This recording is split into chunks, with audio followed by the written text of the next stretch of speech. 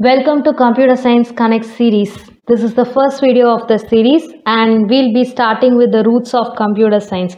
From where did this subject come or from where this field emerged?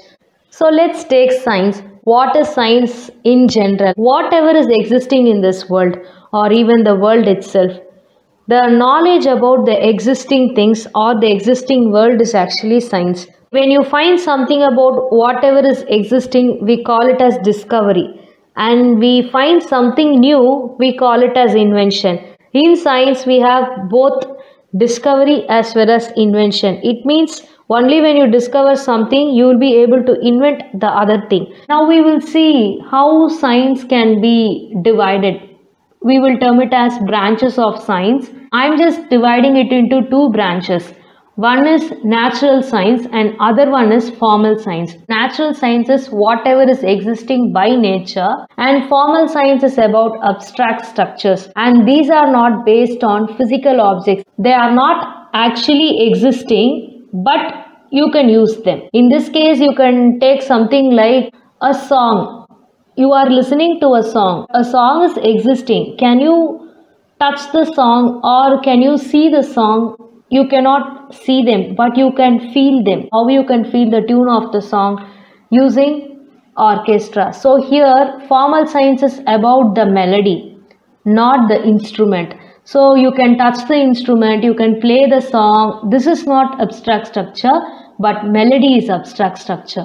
I am trying to tell you how abstract structures will be. So in one Tamil movie, I guess the movie name is Mori. There will be a deaf and dumb girl who would have never experienced music in her life. So the hero of the movie, he will keep the speakers in front of the girl. And the girl will be asked to hold the front of the speakers. When he starts playing music, she could feel some vibrations in her hand. So the music is existing, though it is not a physical object. The vibration is felt in her hands only through the orchestra. Orchestra in the sense any instrument. So due to the speaker's effect, she will get vibration in her hand. So abstract structure is something you cannot feel the presence of. And one more example related to science. So let's take geometry. There are lots of shapes. But how do you understand shapes? How do you fix that something is square, something is round or something is in triangle? They have given a geography related example here. There is something called continental drift theory. You can see the map before. You don't have any specific shape for the continents. But once the Earth's continents are separated, you have separate shape for each continent. The drifting across the ocean bed will give rise to different shapes, and those shapes will define the boundary of a particular continent. As for here, you can see North America, South America, Africa. You cannot visualize geometry unless and until you see something in a picture. When you throw a stone at the river, you can see ripples creating here. And when there is no other noise accompanying it, you can feel the sound. So how do you feel the sound? Only using the physical object. So such a science is formal science. You can realize this science through other things, but in reality, you cannot realize those abstract structures. So we have two classifications under natural science, namely life science and physical science. We have one classification in formal science called mathematics. What is life science? The study about the living things is life science. Studying about living things and the living process. Here we are listing only biology as a part of life science. In fact, ecology, the environment part, and sociology, the study of human psychology or human behavior, the study about humans, everything comes under life science. When you have life, there is a process associated with it. Everything will come under life science. But for this video, I am restricting it to biology. Then what is physical science? Now I have told about living things here. Now there are also non-living things or existing things in this earth. So those things come under physical science. So we are again restricting it to physics and chemistry. But apart from this, you will also have astronomy, earth science and everything. So studying about the earth, the sky, the space, everything is covered in physical science. But we are restricting it to physics and chemistry for this video. You can ask me, then what about earth science? Why it is not included?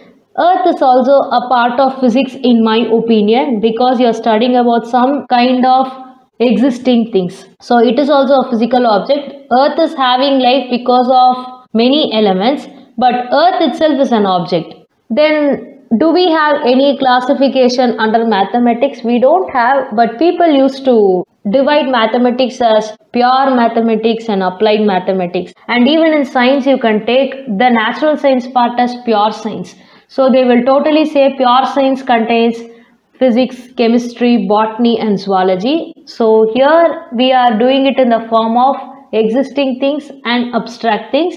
So we are not getting into pure versus applied concept here. Many people, I have seen them classifying formal science into mathematics, logic, statistics and computer science. Theory will also be branching out. But here formal science is actually mathematics. In mathematics, you have something called applied mathematics, where you use it for real life. There you can apply statistics, logic and etc. So as for now, let's keep it with mathematics. These are all pure science in our opinion, right?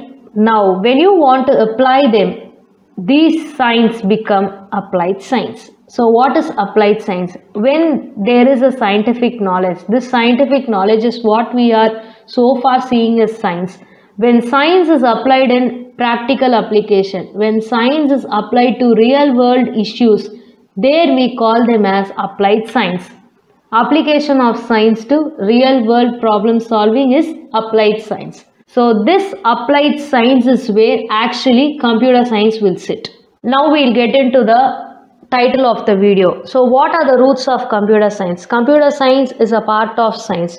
It takes real world problem solving from the scientific knowledge that it has gathered from natural science, formal science. All the existing science knowledge are needed if you want to be a master in computer science, and most people will be knowing mathematics is most important for computer science. The reason is computers were created basically for computation tasks similar to a calculator.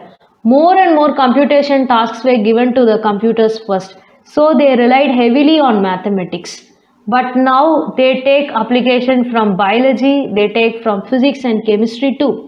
So astronomy related technical advancements, genetic algorithm and the wholesome package called artificial intelligence, everything is depending on both natural science as well as formal science. So man-made description, mathematical description will be given by formal science, while whatever is existing in nature will be given by natural science. These science together, when they find some real world application, we are having the field called computer science. The root of computer science is science. It has come from science. It has its own theories, it has its own formulations, it has its own contents to describe. But on the whole, this computer science is a part of applied science, and it takes all the basics, all the foundations from maths, bio, physics and chemistry. Now I would like to tell you one thing. In the Computer Science Connect series, before getting into a concept of computer science, we will always peep into a science concept, and from there we will be deriving a particular computer science concept. So you will definitely see the connect in the upcoming weeks, so that you will really understand which concept is derived from which part of science. We will continue the series in the next video. Thank you, viewers.